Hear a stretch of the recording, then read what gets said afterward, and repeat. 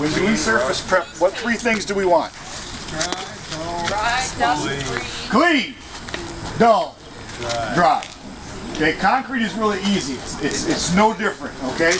The concrete needs to be clean, dull, and dry, and free of loose material, okay? See his head's peeling here pretty good.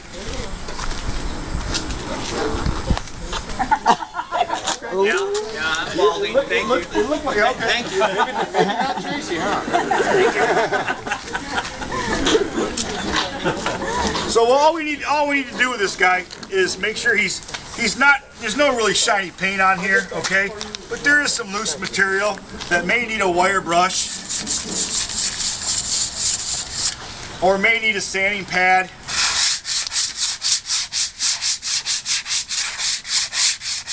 Remember, when we sand, we create residue, okay?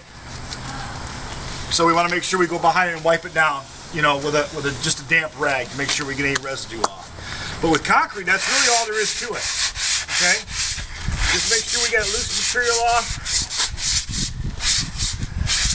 This stuff's not peeling off, so it's actually pretty tight on here, okay?